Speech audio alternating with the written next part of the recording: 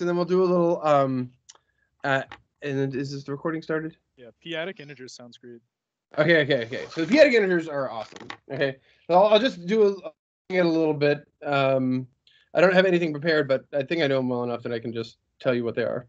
So okay. So so let's finish off cyclic modules. So the characterization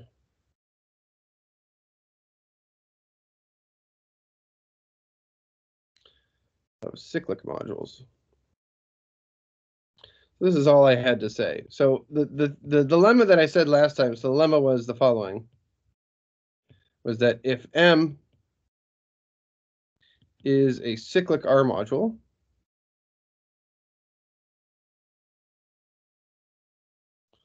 then M, okay, let's say a cyclic R module with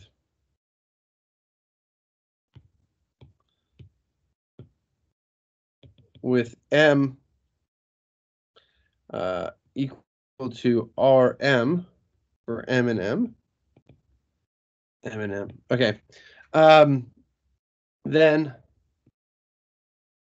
M is isomorphic to R mod the annihilator of M as R modules.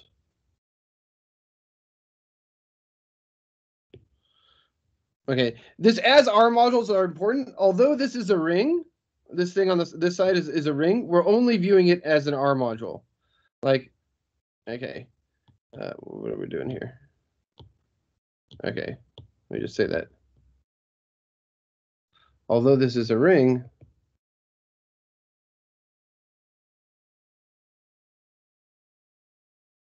we only care about its R module structure. Let me just say something else about this, about something like okay, so let me give you an example, like just to kind of like hammer home why we need to view this as an R module and not a ring. So like there can be, so if R is a domain, here's kind of a weird example. I just want to point this out to you. What the heck? Okay, so if R is a domain, here's an example. And it's not really about cyclic modules. This is just about like some weird things that can happen with modules that are not when you view rings as modules. So if R is a domain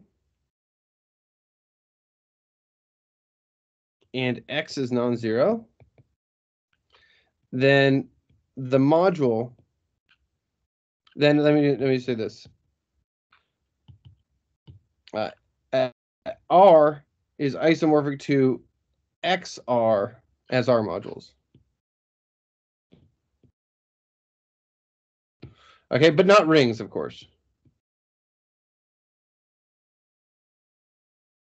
Okay, so it's important that, you know, when something is a ring, and you sometimes have to keep track of its like moduleness rather than it being a ring. Does that make sense? Wait, where is X from? What X is X? is an element. Sorry, X is an element of R. Oh, okay. Thank you. So in particular, like 2Z is isomorphic to Z as a Z module, as abelian groups. / Z modules, but not as rings.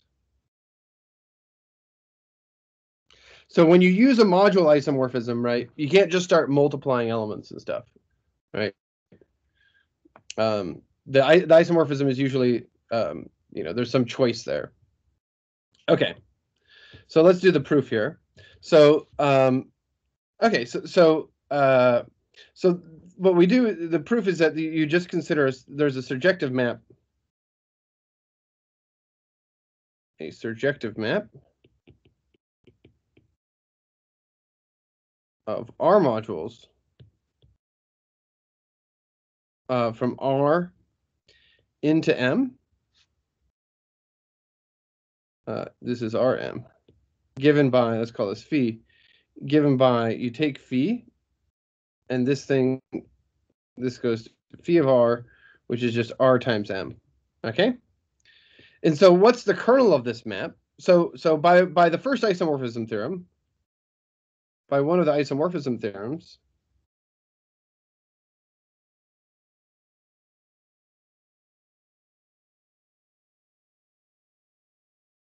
okay, this is what we call the first isomorphism theorems. I'm not sure what order I wrote them in, but by one of the isomorphism theorems, this means, well, the image of phi is equal to R modulo the kernel, right? So this means M, which is equal to phi of R, is isomorphic to, and this is where the isomorphism theorem is, this modulo the kernel of phi. Okay, but the kernel of phi is exactly the annihilator of M. So it's all the things that kill M. Okay, does that make sense? The isomorphism here is just this thing is well defined now. Like, so if if I take something, the phi of, so note that if R prime is in the annihilator R of little m, then phi of R is equal to phi of R plus R prime, right? So this thing here on this side, this is just R of little m, and this thing is R plus R prime of little m, and this is R of m plus R prime of m, and that thing goes away. Okay? So that's all I wanted to say about cyclic modules. Cool? And then, all right. So I'm going to say a little bit about the p-Adic numbers now. Okay, so, right, this is fun. So the p-Adic numbers.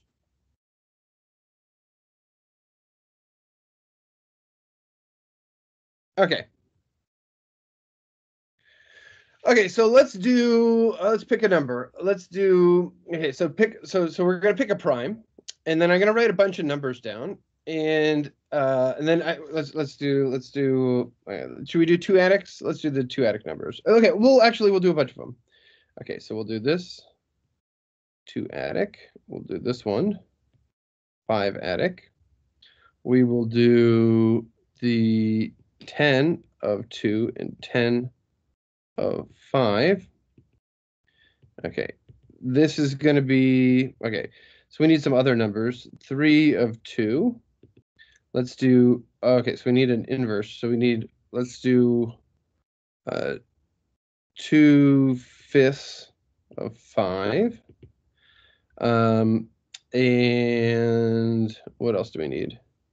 I think this is pretty good. Okay.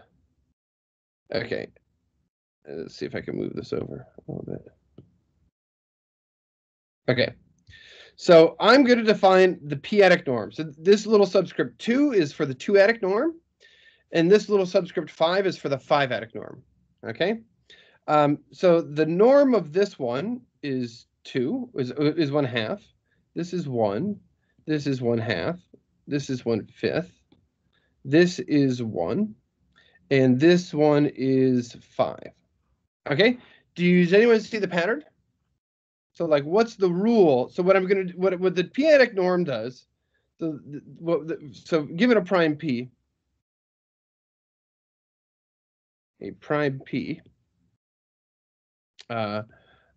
so this is a rational prime, right? We define the p-Adic norm here.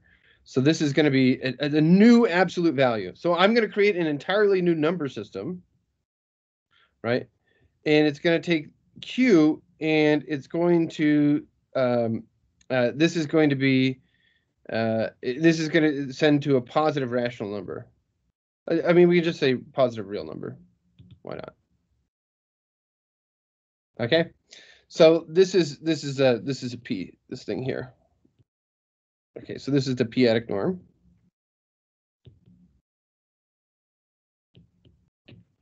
Okay. And okay, and so what's the rule? Does anyone see the rule? Picks out that prime. If it has one, then it does the reciprocal. Exactly. So yeah, that's exactly what you do. So the rule is the following, right? Is that if m, or let's say well, let's do it for an integer. Well, we can always write if, let's see, how do I do this? So we can always write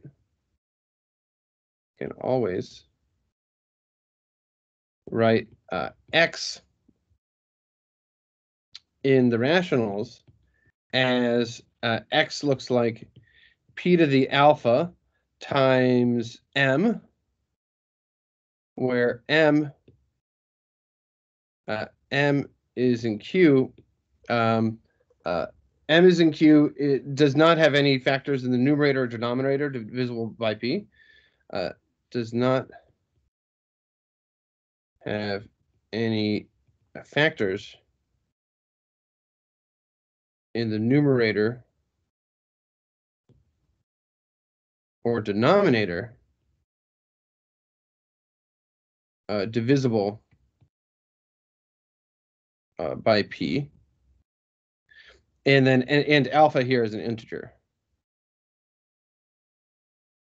Okay, so then we define this thing, the norm here of p. So this is the norm of p to the alpha m p. So this is p to the minus alpha. Okay, so the idea is the more divisible by p you are. Okay, so the point is the more divisible by p you are, the smaller it is. So the more divisible by p,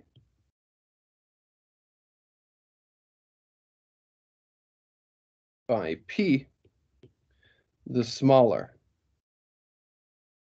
the number is. So okay. The 2-adic norm of 4 would be a fourth. Yeah, the 2-adic norm of a 4 would be the fourth. So if I take 4, and this would be a fourth. Right? But what's cool about this is that you get things that converge that normally wouldn't converge. Okay, so like 2-adically.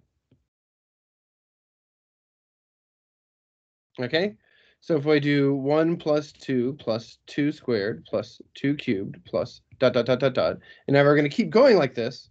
So notice that this term gets smaller and smaller and smaller, right? So this thing converges. So this converges in the 2-adic numbers. Okay, and this is 1 minus 1 over 2. I guess this is minus 1 in the 2-adic numbers, right? So this number is just minus 1. This is another way to write the number. Okay, so I didn't define what the 2-adic numbers are. Okay, so how do you define the real numbers, right? So the real numbers are defined to be equivalence classes of Cauchy convergent sequences, right? So okay, so some properties. Let me just say the basic properties.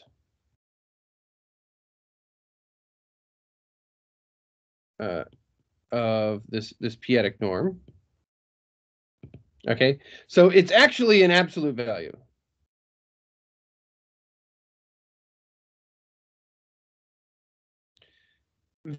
But it satisfies a stronger property. But has a stronger it has a stronger triangle inequality.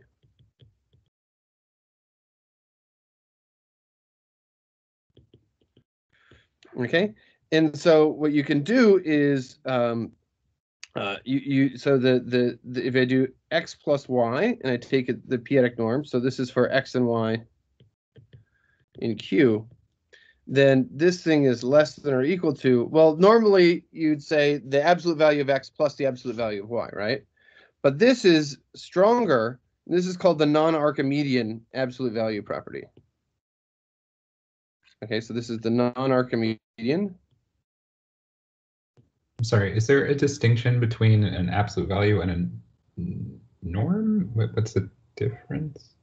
A norm is not on a ring. Usually, a norm for me, a norm is on a vector space, and it respects an absolute value. And so this one, this one respects multiplication. So this one has like x, y, p. It's like a norm. It satisfies the axioms of a norm, right? Except for this additional one. Normally, in a norm, you would have so for norms, you do something like, for C and F and V and V, this is an F vector space. You'd have something like CV, and you'd do this norm. So this is the norm on V. This would be CF V. That's what I would think of as a norm, But I'm also doing this off the top of my head, so like, I'm pretty sure this is the I mean, I'm pretty sure you can probably find places that refer to these as the non-Archimedean norm as well. It doesn't matter what we call it. It just has the important thing is that it has this multiplication property. Okay. Okay. So there's so there's two things that go hand in hand. There's okay. So let me just define what the p-Adic numbers are. So definition. So QP is the completion of Q with respect to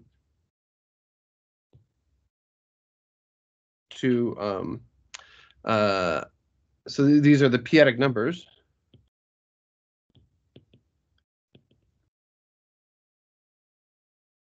Okay, so this is the completion of Q with respect to this norm here, the p-Adic norm. Okay, and so what does the completion mean? Okay, so there's a couple ways that you could do this, right? You could do completion for a metric space.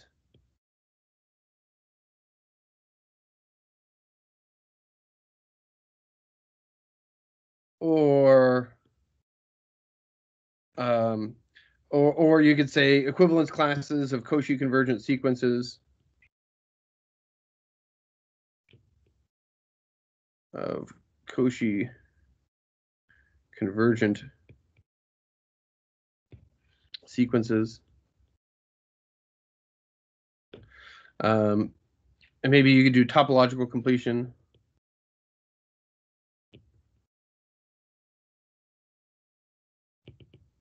Okay, I think these are the same, and then this will be the same here once you have a norm. So it's like finer and finer levels, but they're all the same.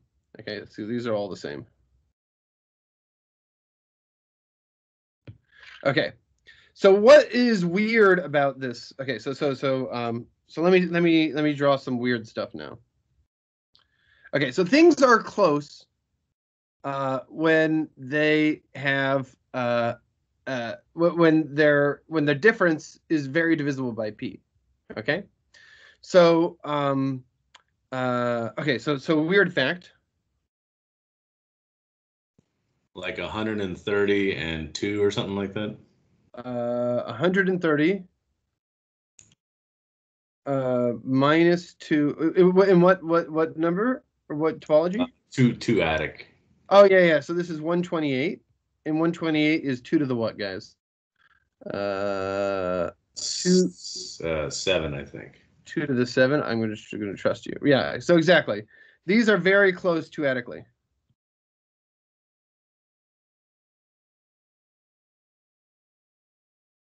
Okay, and then if you were to write this out in base 2, right? So 130 in base 2 is what? 2 plus 2 to the 7th. So this looks like, so in the two-Adic thing, so we have 1 so base 2, so this is like 1 0 0 0 0 0 2. Did I get that? 1 in the two-Adic P-Adic decimal expansion. I don't know about the number of zeros here. Yeah, I don't know. You check my zeros here. But another way to see this is, okay, so this is like the base 2 version. So so one thing that you can see is that like they agree at many decimal places. So the 2 would be like 1, 0, 0, 0. I guess you need a ones place, right? So I was just gonna ask, you mean in base 2? in base 2, yeah. Base 2 and the 2-adic expansion are the same. So this is base 2, but we don't but base 2 we view it kind of backwards, in that the more divisible by 2 you are, the higher powers of 2 are actually smaller. Okay. Just flip. Wait, can you explain this a little more? Because I'm wondering why we're writing 130 in base 2 as a decimal. I mean, it's, well, decimal by mean two-simal. You know, like No, not that part. I okay. mean, so well, why are we writing it like this? Well, you get a whole new number system. So like, just like real numbers, right? You can expand in terms of like you know, decimal expansion. You can expand these, except for the you know, the lower order decimal places, right, correspond to higher divisibility by 2. no, I mean, why are we not just writing 130 in binary? Why is it Oh, we're writing it in binary. We're writing it in binary. Yeah, but you have a But I'm writing it this is back. I'm points, writing right? the number backwards in binary Yeah, why is it being written backwards? because these are smaller. So two-adically, So it's two- 1 yeah. over. You're applying the norm? 2. Yeah. Well, no, so I write it backwards because, you know, in decimal notation, right, the farther behind the decimal point you go, right, the smaller the number is. Okay. And so we want it to be the same way in binary. If we want to write it two-adically, we write it so that the smaller the number, you know, the higher place you go, the smaller it is in the two-adic norm. Okay. I'm gonna weird you out even more. Let's get weirder. Okay, so here's a weird fact. Okay, weird fact is that so the unit disk in QP is a subring. Okay, so and we call this ring ZP. So this is the set of X and QP. So the norm extends to QP, and this is the set of this thing less than or equal to 1. Okay, so this is the ring, this is QP. Okay, so there's a way to draw this for three-adically. Let's draw the three-adic unit disk. Okay, so really, okay, so there's this thing. We'll draw it like this. So there's the three-adic unit disk, and then there's a bunch of subdisks that we can write it as.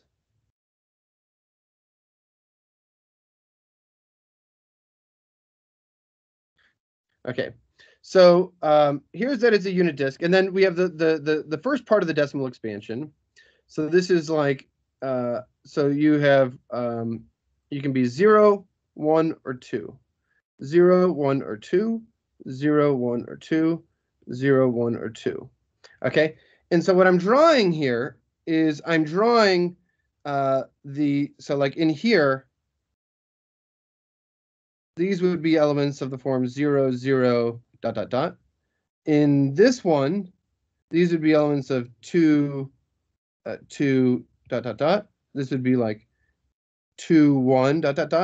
Okay, so they clump together like this. Okay, this is a three-adic disk.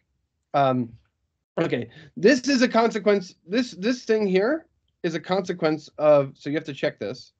That this is a consequence of this non-Archimedean property. right? The fact that, I mean, I guess we could do it, right? So let's just check this real Can quick. I ask real quick? So QP, ZP, at least in Dumb and Foot, is called the p-Adic, the way he writes Oh it. yeah. Sorry. Those are small because, like, if you're an integer like 8, then that's 1/3, right? Or 8 is 1/8 in Exactly. 2. Exactly. There's So nothing in that's the why I thought denominator. all integers are small. You only get big when you have stuff in the denominator. Okay, right. Right? You only get big when you have stuff in the where is it? Yeah, you only get big when you have stuff in the denominator, like here. Right? So that's how things blow up, is that if you're divisible by this. So all p-Adic integers live inside a unit disk then? Yeah, the p-Adic integers are the unit disk. Yeah, Are that's the true. unit disk. Yeah. They're equal to the, so you do less than or sorry, this should be less than or equal to. And then with infinite series, you actually reach the boundary or something like Yeah.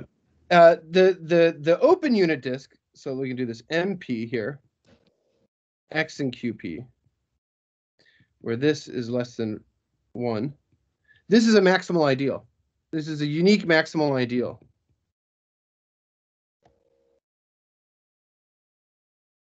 Okay, these are the things that look like, so the maximal ideal are the things that look like 0. So it's this one.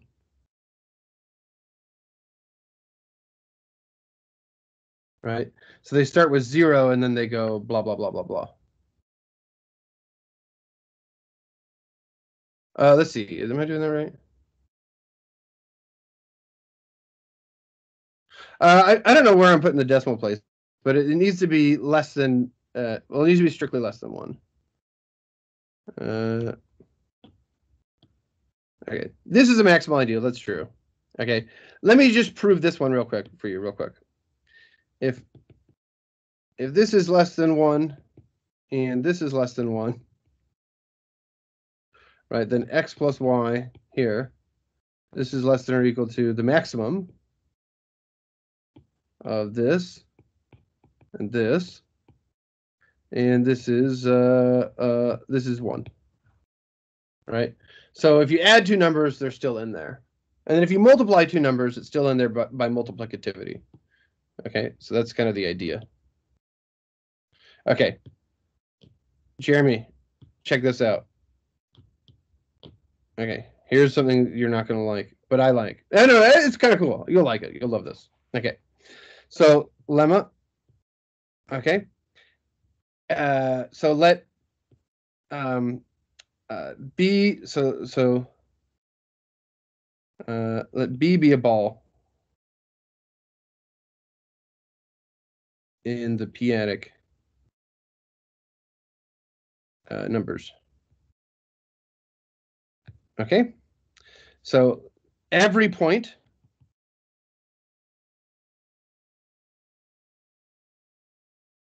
is the center of the ball.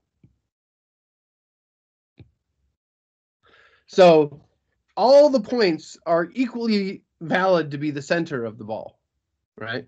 So you know, yeah. So every single point here is the center of the ball. So like, okay, so let's see if I can do this off the top of my head. So like, okay, so you have BR of X. So this is the set of Y such that X minus Y p-Adically is less than or equal to R. Okay, so if this has Y naught in here, right, let's look at BR Y naught. Okay, BR Y naught. Okay, so my claim is that that this is equal to BRX. This is the claim. Okay, so if this is in here, so let's take some Z in here. So Z minus Y, okay, or Z minus, okay, so we know,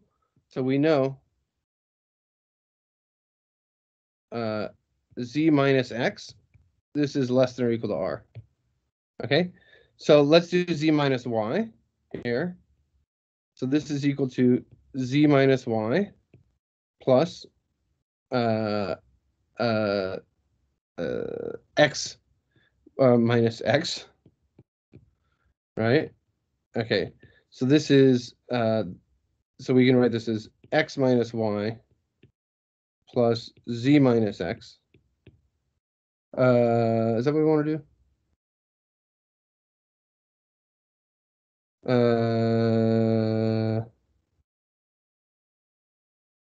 Okay, so this is z minus y, x minus y. Oh yeah, z is in here, and y is in here. So this is less than or equal to the maximum of this thing, x minus zp. Okay, and then this thing here, this is less than or equal to r, and this is less than or equal to r. So this is less than or equal to r. So I showed that, you know, everything in this ball is contained in this ball, and then conversely, right? So this shows, this proves, we proved that BR y0 contains BRX. Okay, and the same thing goes the other way, right? So the, you know, every point is the center of its own ball. So this is like, this is an example. Topologically, these things look like Cantor sets. Like they're like Cantor sets. Okay, so let's look at okay, any questions on that?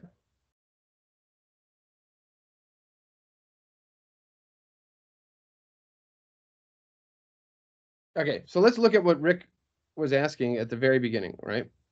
So he said, do we view them as power series or the p-Adic integers? So ZP, so these are the things, so these things look like, these are the p-Adic numbers with no denominators. So they actually can be written as A0 plus A1P plus A2P squared plus A3P cubed plus dot dot dot, where these AIs are in, these are in 0, 1, P minus 1, like so. So you can always write them like this, and one way to see this, so this kind of like idea that you successively approximate by, so like these things are better and better approximations, right?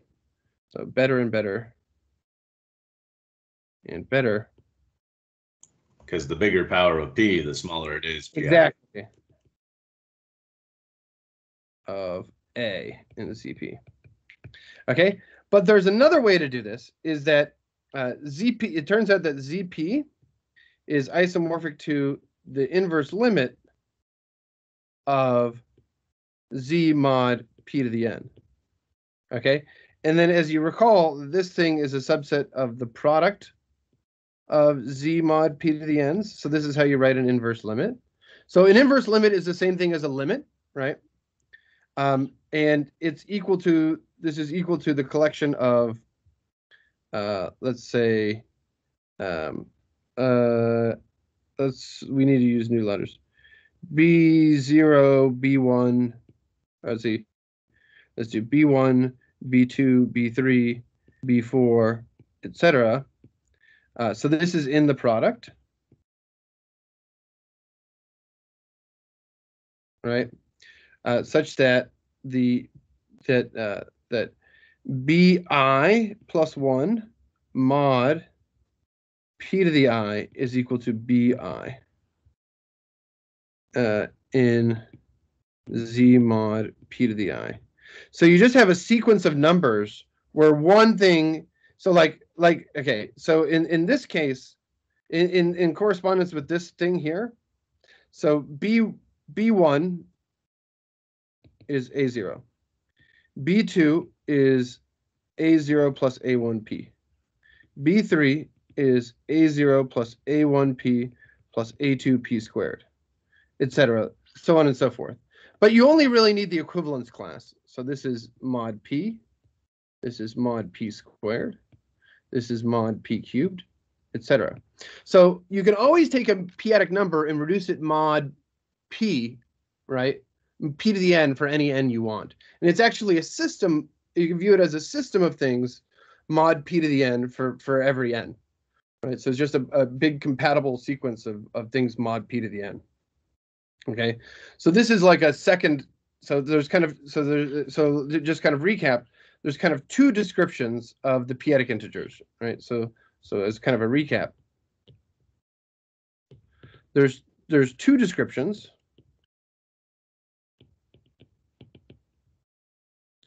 Of ZP. The first description is as the unit disk in QP. The closed, let's see, let me write this up better. Closed unit disk in QP. And the second thing is as the inverse limit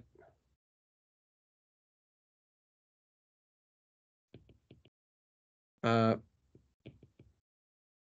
the inverse limit, I'm just going to say this again, categorically speaking, this is just a limit, right? It's just the inverse limit like this, okay? So there's two descriptions of the p-Adic integers, okay? So they are, so ZP is a local ring. So this means, so a ring. Did I say what a local ring is? I think we were gonna get there. The unique maximal ideal. You might have briefly mentioned it, but we haven't really gone into it yet. Do you mean QP is because it has or? Well, QP is a field.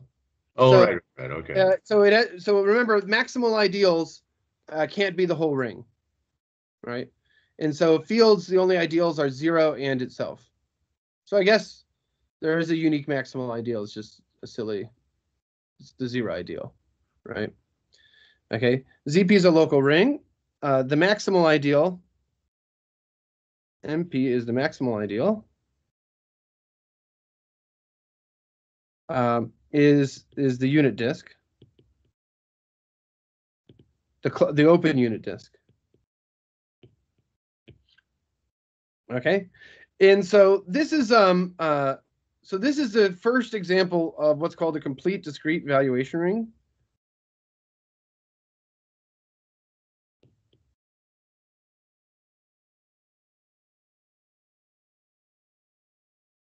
Wait, what wasn't that your definition of ZP though? MP or no? MP here. Yeah, that. Well, yeah, that is the definition of MP, right? Yeah. I mean, I don't know. I just wanted to remind you it's a local ring, and this is what the maximal ideal is. I mean, I guess I didn't. So the maximal ideal is not itself, though, right? This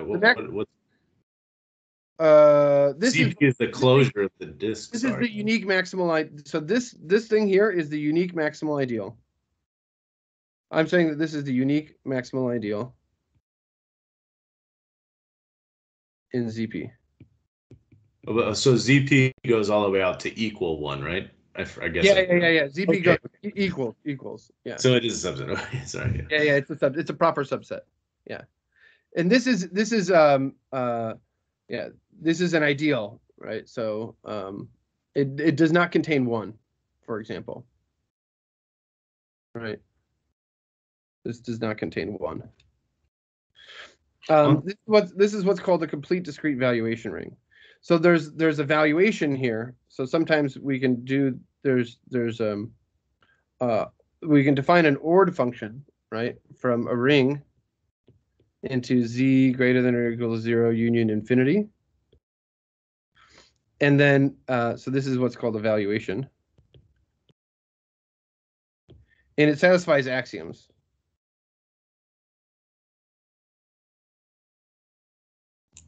Value would be like is valuation an equivalence class of orders or? Well, no, I'm calling it, this is just a single function, right? It's a function that does this, right? From the ring to here, right? So that's what evaluation does. It has to satisfy this. It has to satisfy this, I think, is equal to infinity. But the axioms are, I don't know what the other axioms are, but the axioms are such that,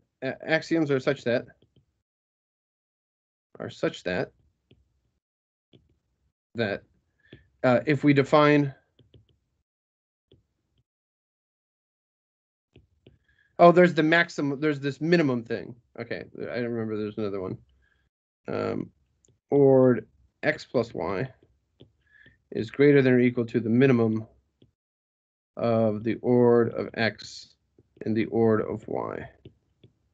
Okay, but the axioms are such that if we define this thing, x to be, let's call this rho to the minus ord x, for rho a real number and rho bigger than 1, then this thing here, let's call this, I don't know, ord, I don't know, this thing, then this thing here, then so if we define this, then this thing here is a non-Archimedean absolute value.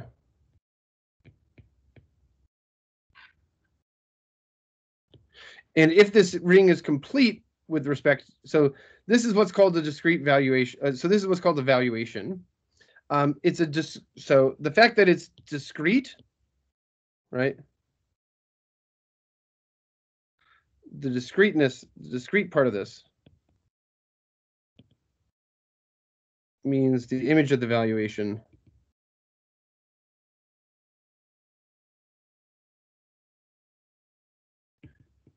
is Z. So it is so you can either do it on the field or the ring, right? And if I were going to do it on the field, right, then you would do Q here, or sorry, you do all the Z's. So on the field, you know, if we use the field to define the field to define the valuation, then we would have something like ord, and this would be from the field F cross F cross to Z. And then this would be a group homomorphism.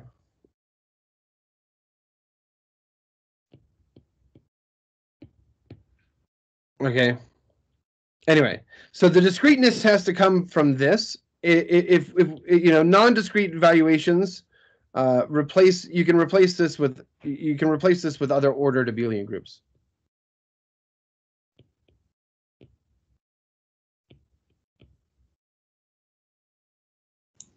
Like R or something.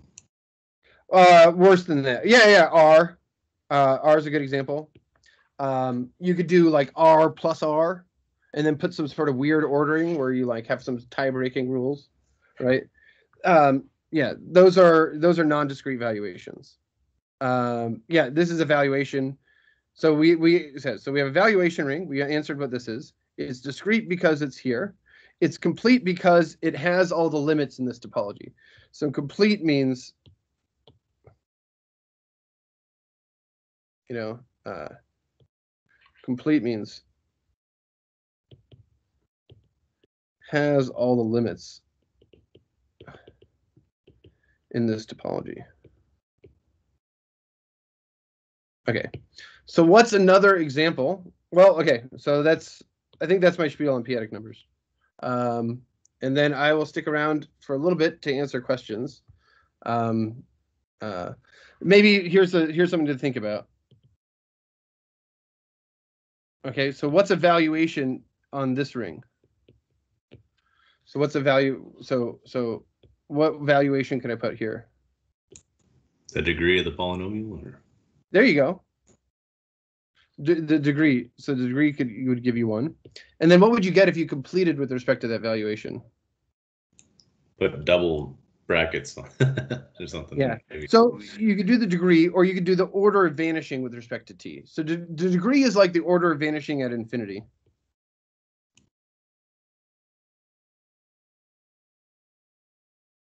But you could define this as like, you know, the largest power, you know, largest power of t. Of t dividing f of t. Okay, this gives you a norm, and this leads you to the formal power series, if you were to work this out. Right, so like this, if you were going to do this, you get a norm, and then this is the completion with respect to the norm would lead you to the formal power series ring. So like anytime you have one of these discrete valuations, right, you can complete it, and then you can make some sort of topological ring where you have these unit balls and stuff. You know, this non-Archimedean geometry going on. All right, so I'm gonna stop the recording here, and then I will stick around for questions. Feel free to go if you want to go. All right, that's all I'm gonna say about that. Is this covered